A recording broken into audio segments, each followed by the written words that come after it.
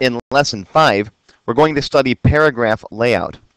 We're going to learn more about indenting, fine-tuning our indents, right side indents, and we're going to see how to manipulate the spacing before and after our paragraphs.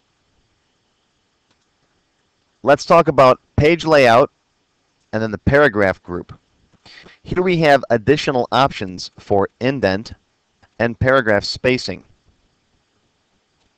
Now, if you recall from previous lessons, back on the Home tab, there's also a paragraph group. And in here, you have decrease and increase indent, and also a line spacing button. Well, on page layout, this spacing over here is for paragraph spacing, spacing before the paragraph and after the paragraph. Let's talk about the indent fine-tuning first. Now, let's say you have a paragraph here, and back on the Home tab, if you click the Increase and Decrease Indent button, you'll see that it moves the left margin in or back out again. Well, you can use the page layout to further fine-tune that indenting. And you can not only indent the left side of the paragraph, but also the right side of the paragraph as well. Here's the left side indent, and notice it's in smaller steps. And here's the right side indent. And this is very handy for things like direct quotes.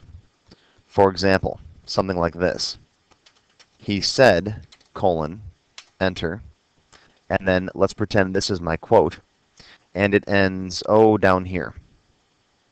Enter. I want to turn this paragraph here into a direct quote.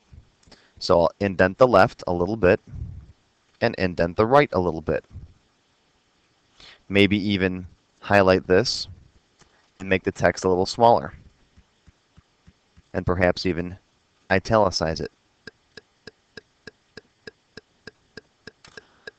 I zoomed in just a little bit so you can see it in more detail.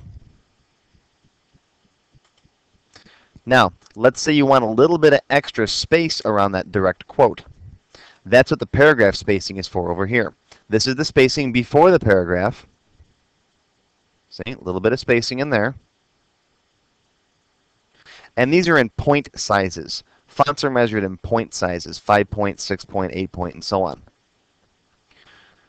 Now, normally we have a 5-point space after the paragraph. That's the default for Word 2007. If you want to change the current paragraph, you can just click on that button there.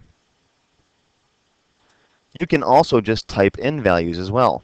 Let's say I want 10 points in front and after the paragraph. Now you can see a 10-point spacing in front of the paragraph and after the paragraph. And there's lots more that you can do with paragraph indenting and spacing, including hanging indents and first line indents. And we'll talk about all of that in our expert level classes. If you click on the little dialog box launcher right here, you'll see the paragraph box comes up, and there's all kinds of extra options in here. We'll talk about these later. And finally, just to mention it because we're almost finished with the page layout tab of the ribbon, there is an arrange group over here. We'll talk about these in the expert level classes as well, because this group has to deal with grouping and arranging objects on our document. Objects like pictures and clip art and graphs. And we'll talk about all that in our expert level classes. Once again, the goal for the basics courses is just to show you the basic techniques for working with documents. A lot of these extra features we'll learn about later.